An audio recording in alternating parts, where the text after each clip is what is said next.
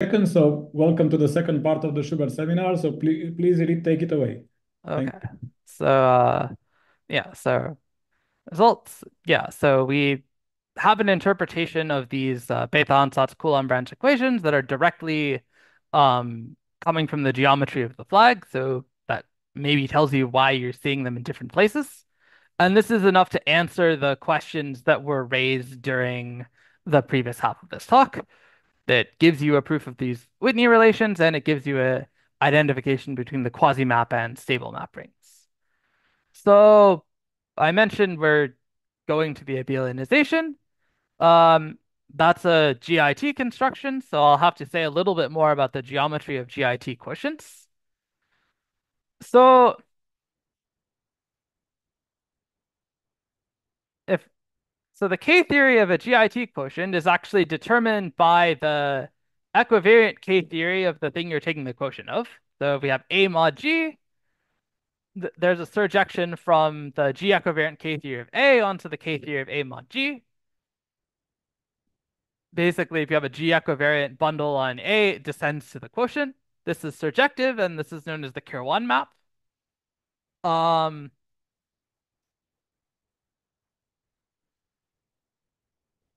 so given a reductive group G, it has some maximal torus TG. The abelianization is just taking the quotient by TG instead of taking a quotient by G.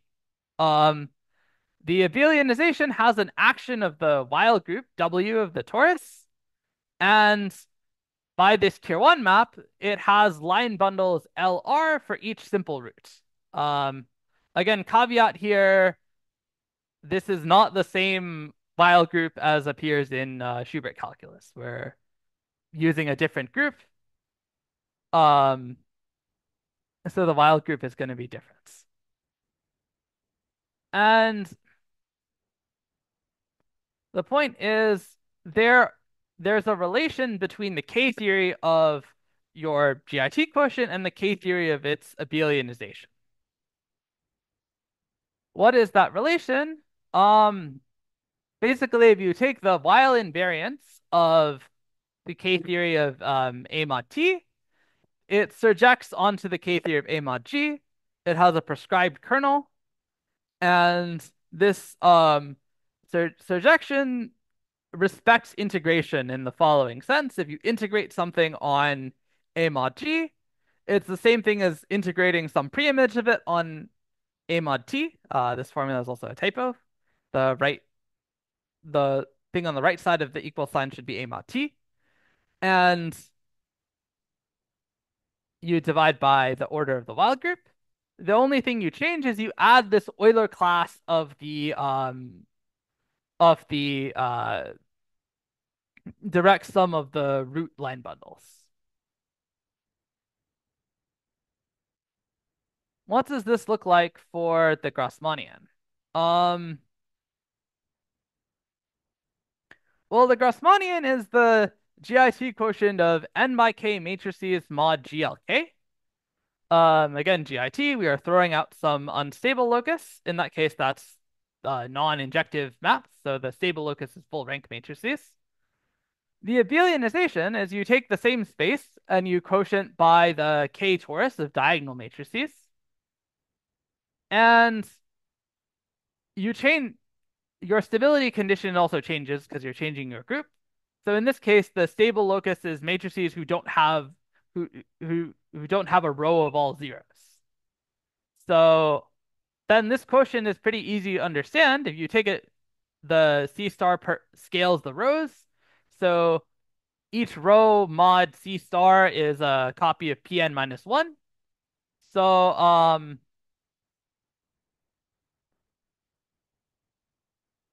yeah, maybe I mean columns, but you get the idea. And so you have K products of Pn minus one. So this is about as simple of a space as you would like to have. You start from the Grassmannian and you go to product of projective spaces, something that everybody likes and is very easy to work with. The Weil group is just SK, which acts by permutation of the factors. And so each of these factors has a copy of O of minus one, and it's called XJ. And the specialization, the map from the K theory of, of the abelian version to the Grassmannian is given by basically setting xj to be the Chern roots of S. So if you have some symmetric function of these O of minus ones, you gets sent to the same symmetric function of the Chern roots of S. So in our notation, that's tau of x maps to tau of p for a tau symmetric function.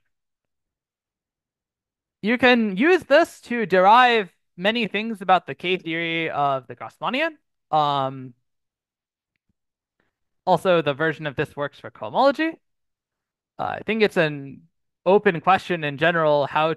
Is there a nice way to think of Schubert calculus in these terms? I think that would be interesting if people here could figure that out. Um, but for the purpose of this talk, one would hope that something like this also works for a quantum invariant, for like quantum K theory. But it doesn't.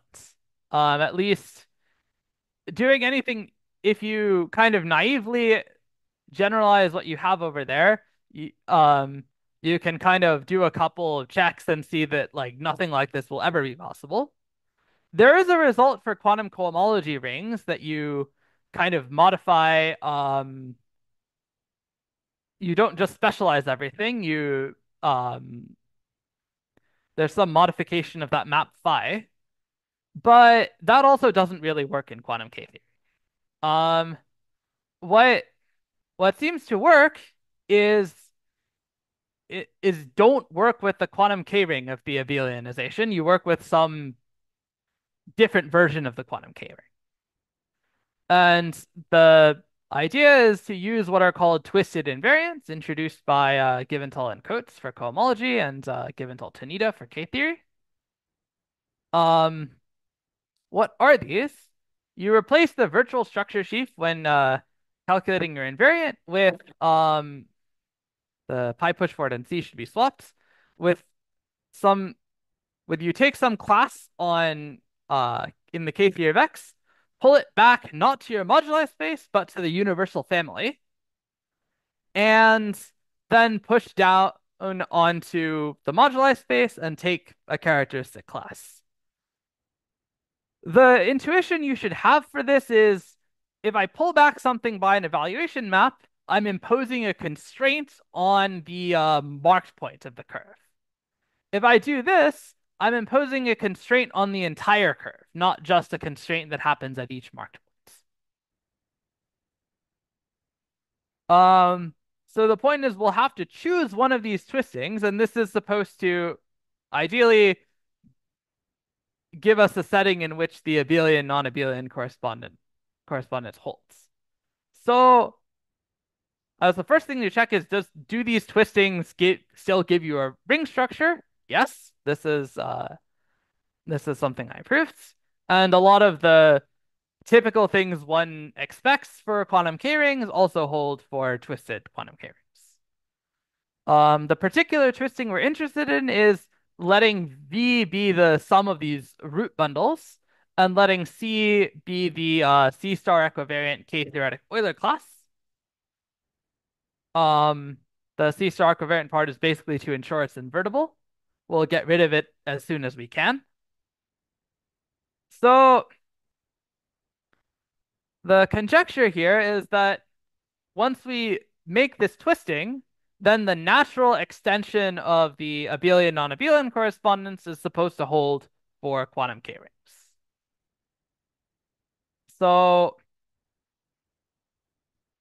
what does that mean? It means that we can extend this map to curved classes in some natural way. And then once you do that, and you take the limit lambda goes to 1, we get a surjective ring homomorphism from the Weil invariance of the twisted quantum K ring of A mod T to the quantum K ring of A mod G.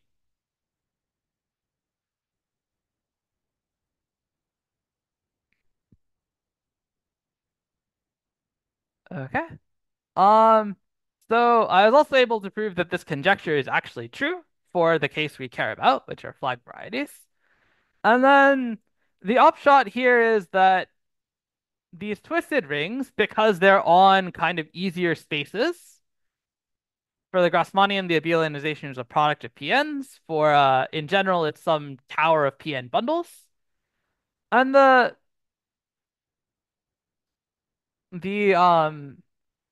these rings are a lot easier to calculate. We So if we can get this and figure out how it specializes, we can answer our original questions. So um for the Grassmannian, the ring is given by um these equations here. If you notice, if we specialize qj to just q, we specialize xj to pj, and we set lambda equals to 1, this recovers the Bethe Ansatz and Coulomb branch equations. So that's how the connection goes. So the point is, if we take some symmetric combinations of these and we specialize, that's sort of the same thing as specializing and then taking symmetric combinations. And both of those are going to give us relations in the quantum K-theory of the Grassmanni. So how much time do I have left? You have 10 minutes, 15 minutes. 15 minutes. Yep, Okay, yep, you're good.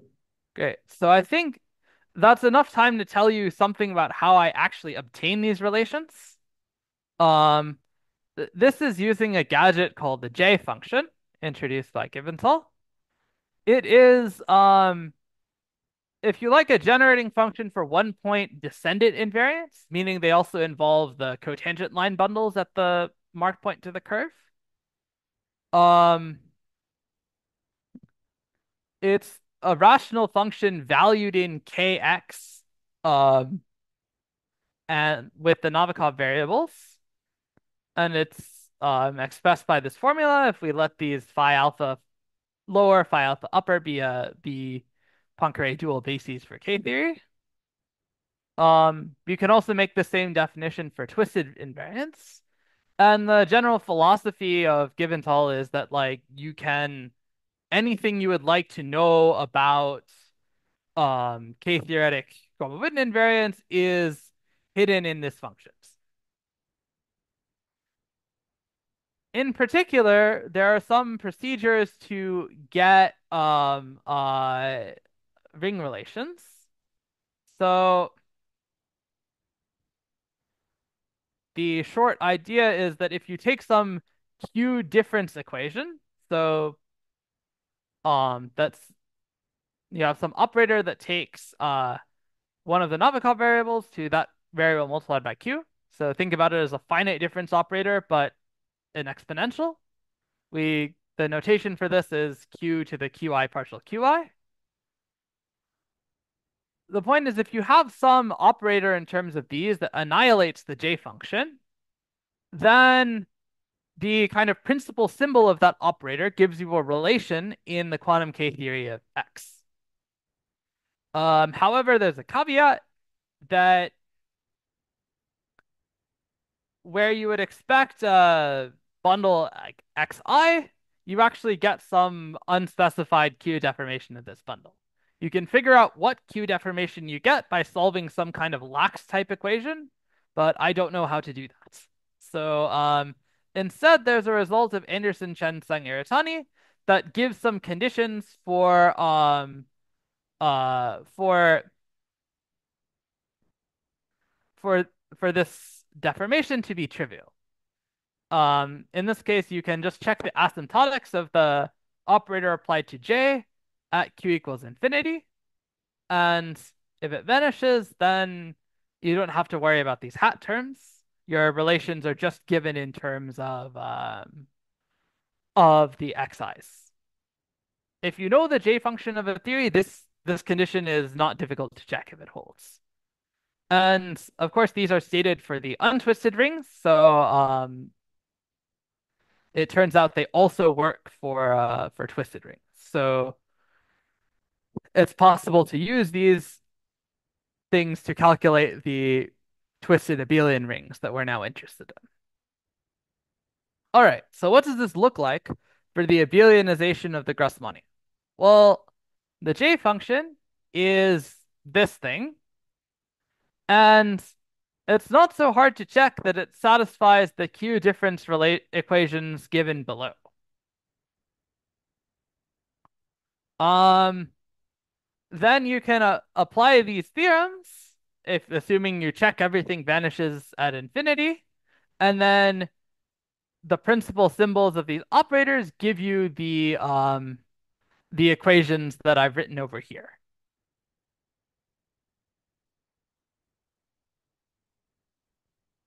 Um, what is if you want to know the J function of the Grassmannian, you can actually just specialize this one by sending I guess my big lambda 0 should just be a lowercase lambda, but specialize this variable to 1, specialize your q i's to just q, and that will actually give you the J function of the Grassmannian. However, because we just have one q, it's much harder to find operators that annihilate this, and I don't know of anyone who has been able to do it. So, but if we work on the abelian side, these operators are actually pretty easy to obtain. So, so that's the advantage of working on the abelianization. We can more easily find nice Q difference operators that give us relations. This persists also for the other partial flags as well. You can write down these J functions, and again, the abelian one has nice operators, and outside of the full flag, the original J function does not. Okay, so once we've established this, how does this imply the predictions that that we've discussed earlier? Well, what it means is that if we know the abelian correspondence, and we know that that these Coulomb branch equations are legitimate relations in the abelian theory after you specialize, then if we take some symmetric combinations of those, like the ones we got with Vieta formulas, we can directly write those as relations in Q in the quantum carrying of the flag by expanding and then specializing.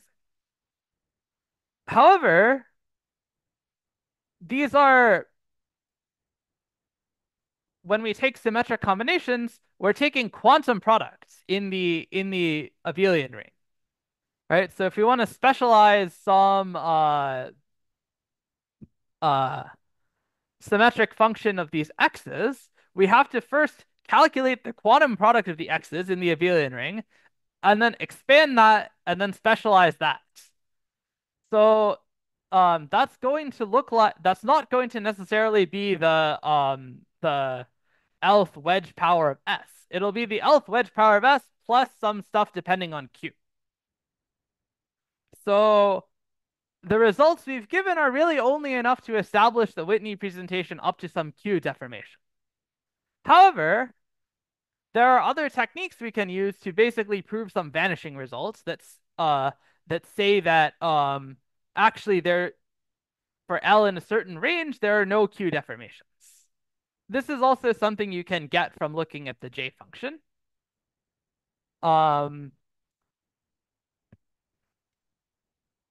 and so it turns out you can get enough of these vanishing results to prove the Whitney presentation on the nose actually holds. The other part is quasimaps.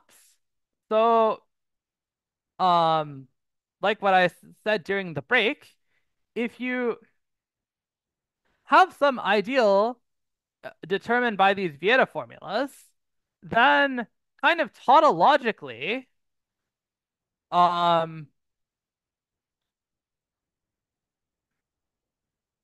this an element in this ideal G is going to restrict to 0 at all of the fixed points if you apply the quasimap construction, because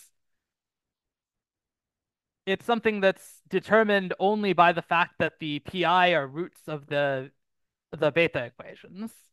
So no matter which roots you pick, these relations will be satisfied. So what that means is that any of these relations we've obtained via the Vieta formulas also hold in the quasimap ring. However, you have to replace your all of your symmetric functions of the roots become these quantum tautological bundles tau hats. So if we have some um, so if we have some symmetric relation on the abelian side, the the specialization of this relation will hold in the quasimap side, except we replace our taus with tau hats.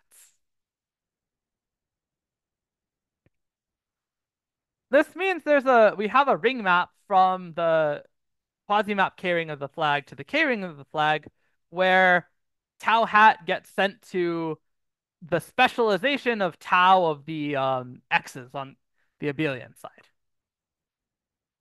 And as we talked about, the specialization introduces some Q deformation. So this is kind of the stable map version of why you have a Q deformation in quantum tautological bundles, because you're starting with some quantum product on the abelian side and sending it down to the non-abelian side.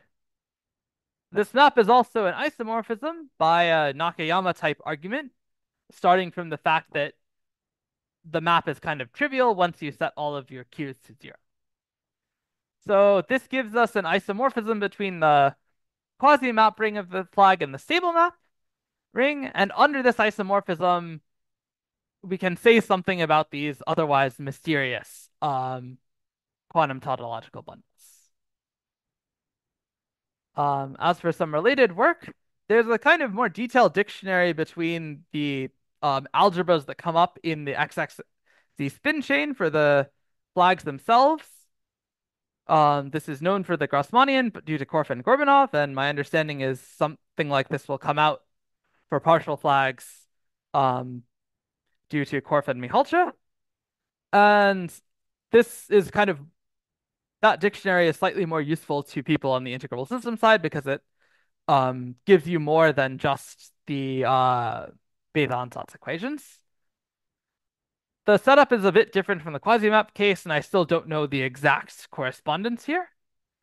The projects discussed here are also contemporaneous with work joint with Amini, Mihalcha, Orr, and Shu that address the Whitney presentation using different methods. The results of that work is that if you know the Whitney presentation of the full flag, you can kind of push that forward to the Whitney presentations for partial flags.